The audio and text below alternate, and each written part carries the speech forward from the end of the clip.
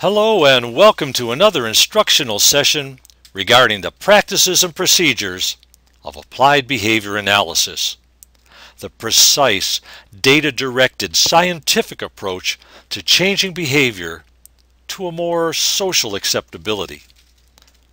I'm Tom McIntyre, Director of BehaviorAdvisor.com, and today we look at the gathering of numerical data in order to help us better understand and address behaviors of concern, guide us in our interventions, and assist us in determining if those interventions are indeed effective. In the first segment, we'll look at how we devise a precise definition for the action under scrutiny, and how we determine to which aspect or dimension we should attend.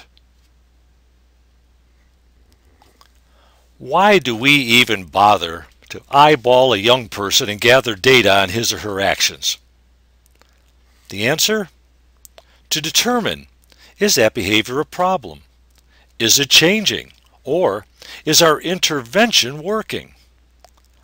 On the slide, we see that the youth is defiant.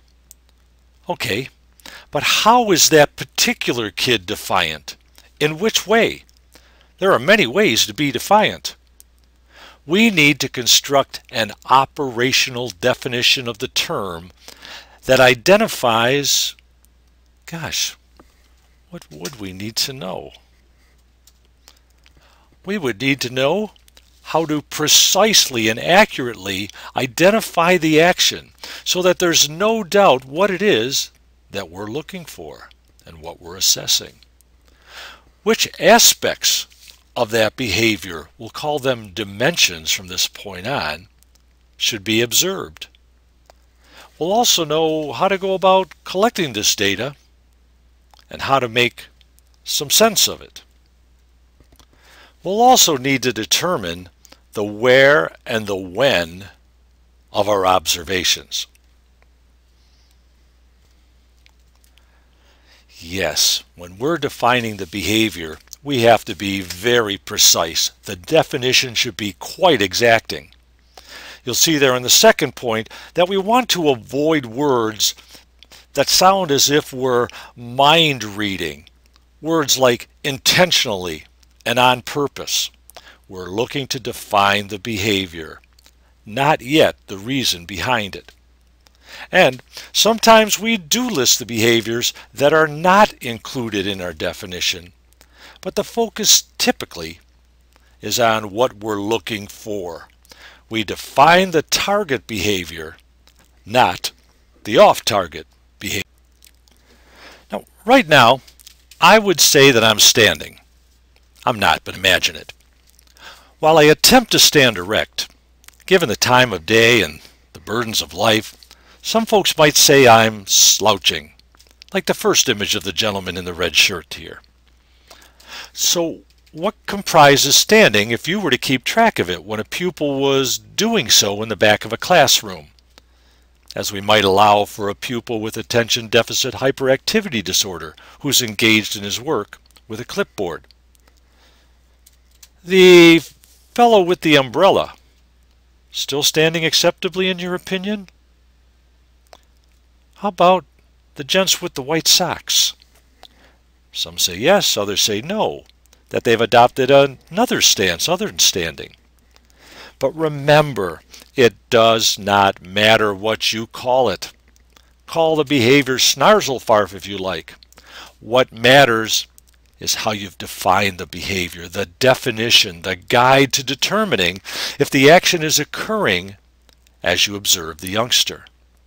Define standing so precisely that everyone familiar with the definition knows whether it's occurring or not. How might we define it? A lot of different ways, but let's all agree on one. In this scenario, we could choose body perpendicular to the floor, no support, 2 feet on the floor. And if those things are occurring, we say yes. Given that criteria, the youngster is standing. Now it's time for you to define a few behaviors. Let's take one of these here down near the bottom, on task, a popular desire of teachers for their students to display. Wow, so many tasks and so many ways of being on task. What can we come up with? How about student is engaged in the directed activity? Gee, that covers it all, right? How about another popular request of students? Being in one's seat. What's the minimal acceptable criteria for being in seat? How about buttocks in contact with horizontal plane of chair, 1 foot in contact with the floor? Now, some of my past students had shaping plans to progressively display greater approximation to the final desired behavior. At first, in seat was defined as any part of body in contact with any part of chair. Then, with success, we changed the definition. We required more of the socially acceptable action. Buttocks in contact with horizontal plane of chair, having 1 foot on the floor, nose pointed toward activity or speaker, eyes open, and so forth. Hey, down there at the bottom, non-compliant. Gee, you don't have to account for every possible way of being a refusenik, just the way that your particular student shows that behavior. For example, fails to follow direction within 10 seconds. This is your chance to pause the podcast and define your behavior in, what were those 2 words we needed to monitor? Oh yes, observable and measurable. We can see it and we can say, yes indeed, there it is, and record that fact.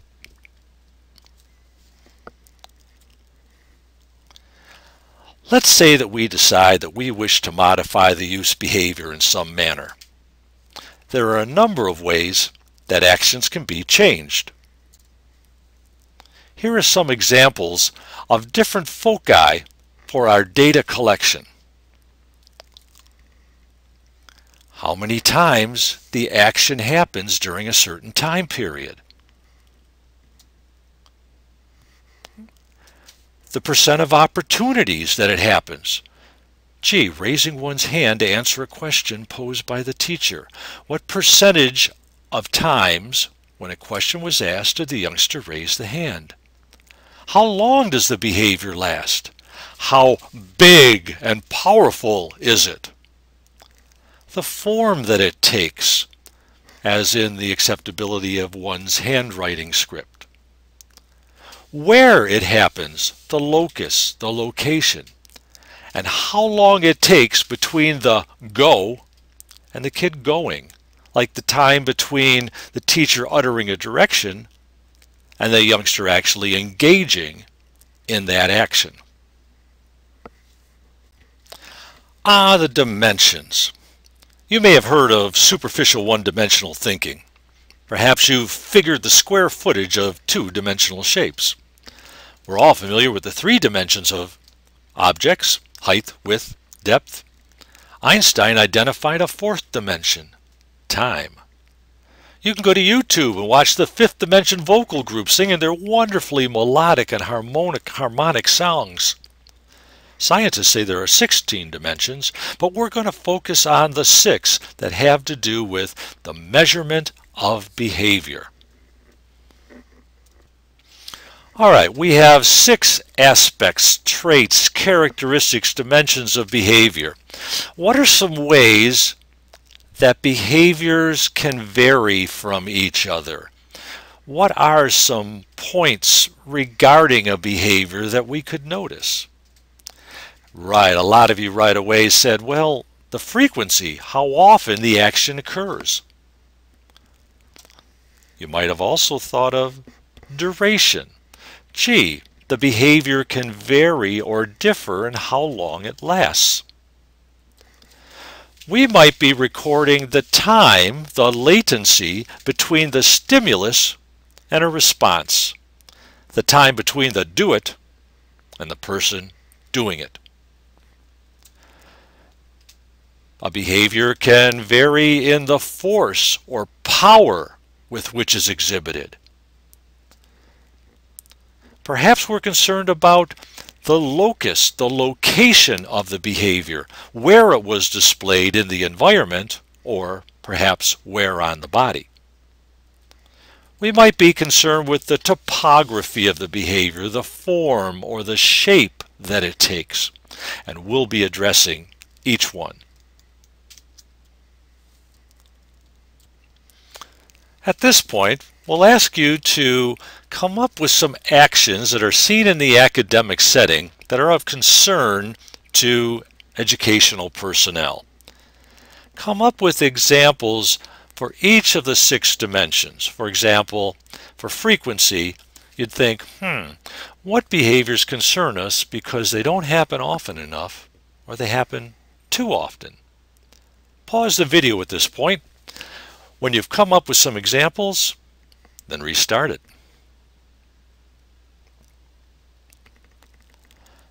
All right, let's compare notes. Frequency. Well, some of the often mentioned concerns are call-outs, shouting out the answer devoid of having raised one's hand and been recognized. Not getting enough homework submissions. For duration, gee, that youngster's been gone a long time with that bathroom pass.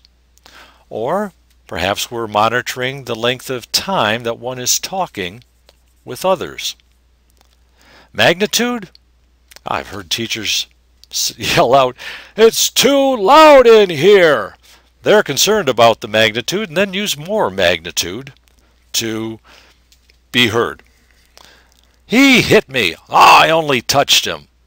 They're arguing about the magnitude of that physical contact, the force of the hit, velocity times mass. Latency. Yeah, we're concerned about this with direction following. I gave a direction, I'd like it to be followed a little more promptly. Or how about the latency, the time that expires between the bell for the beginning of class and the kids entering through the doorway? Topography. The shape of the behavior. We talked earlier about penmanship, or perhaps womanmanship. The cultural papier-mâché masks that we're making in art. Gee, a sub-Saharan African mask has a very different style than an East Asian or a Canadian First Peoples mask. We're looking at the shape, the form. As for locus, where on the body did it happen, or where in the environment? When we say, where does it hurt, dear? Or where did all this happen? Out on the playground, or on the bus, or in Mr. Smith's class? Which dimensions have an influence on the accuracy and distance of the javelin throw? Take a look at that. Accuracy and distance. You know, I used to be the javelin catcher on the team. My nickname was Pincushion.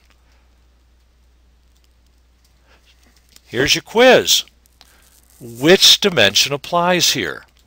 There's a decimeter embedded in a stoplight, and they use it in the cafeteria.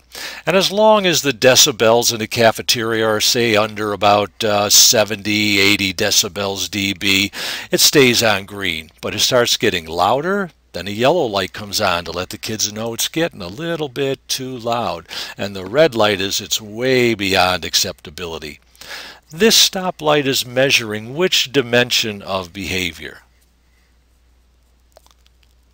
Magnitude. Which dimension here? We're trying to reduce the number of misspellings in a 100-word excerpt that we've taken from a longer composition. Which of the dimensions apply? We want to reduce the number.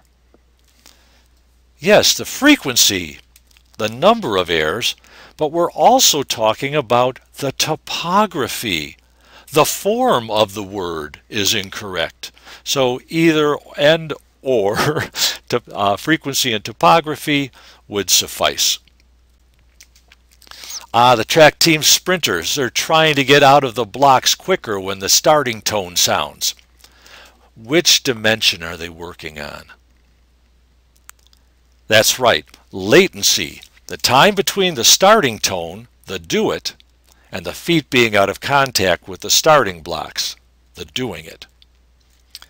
After having covered the use of praise in my graduate classes, I then asked my teacher trainees to go out into the field and observe a teacher and record the form of praise being used. Out of about 10 or 11 different types that we cover, only 2 or 3 have been shown to be effective in doing what we want it to do, prompting more of the student's behavior.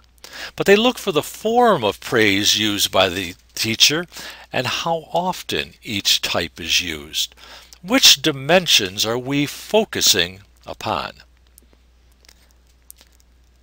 Yep, here we're noticing the topography, the shape, the form of the praise, and how often, the frequency of each. Was that praise utterance descriptive, general, effuse, labeling, controlling? And how much was each one used? So, how will we know if a particular behavior truly is problematic or not? How do we know what the starting point is when we decide to intervene? And how will we recognize whether or not our intervention is effective? Well, we're going to gather data, numerical or temporal in nature. And the name for the various data recording procedures that we're going to use to collect the data is called behavioral recording. Yes, in this segment we've covered definitions and dimensions. In the following segments of this video series, we'll be looking at the various procedures for collecting data on the various dimensions of behavior.